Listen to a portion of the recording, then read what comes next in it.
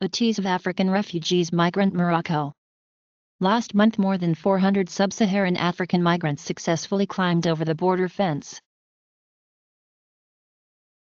Riots engulf Italian migrant center following asylum seeker death. The radio said 25 frightened workers locked themselves inside offices when migrants set fire outside the center.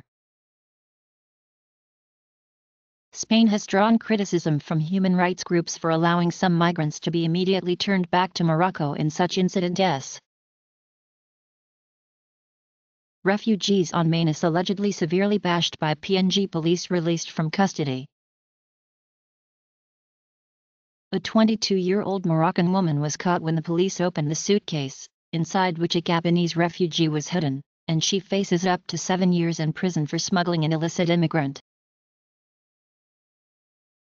First off, the woman was reportedly acting nervously, and instead of carrying her suitcase, she was transporting the bag on top of a trolley.